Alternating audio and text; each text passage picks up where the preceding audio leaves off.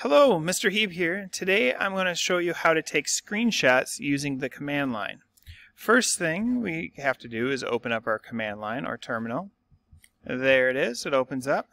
So first let's see where we're at. Alright.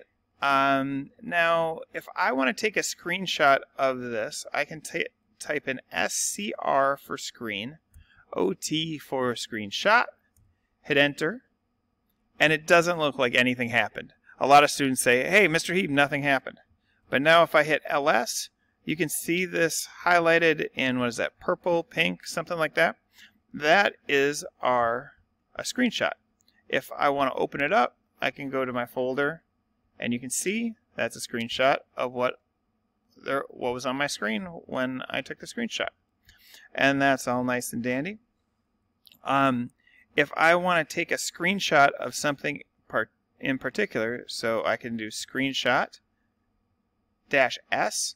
When I hit enter, there's a little rectangle. It's waiting for a rectangle. Let's say I just want to take a picture of this little steeple. Again, it looks like it doesn't do anything, but now if I type in LS, you can see that there's two files. So let's use my file folder, and let's see, is it the second one? See, it's just the picture that I put that around. Now there is one more thing. If you want to take a picture with a delay, if I do -D, now let's have a delay of 10 seconds. So now when I hit enter, I have 10 seconds to minimize my screens. Let's say I'm going to take a picture of my whole screen here. Now it's always a question, did I wait enough time? Let's hope that we did. And yes, there's our third one. And you can see that that's our whole screen with everything minimized. So you have three different options.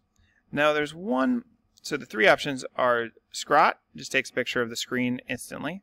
Scrot-S allows you to take a picture of a small little portion, like a screen snip.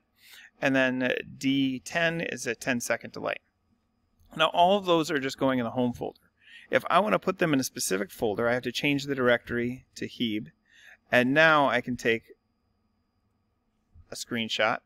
And now when you go to Heeb, a screenshot is in there. Likewise, we could go into chapter 1 and put a screenshot. We can make a folder just for screenshots. There's lots of things that we can do.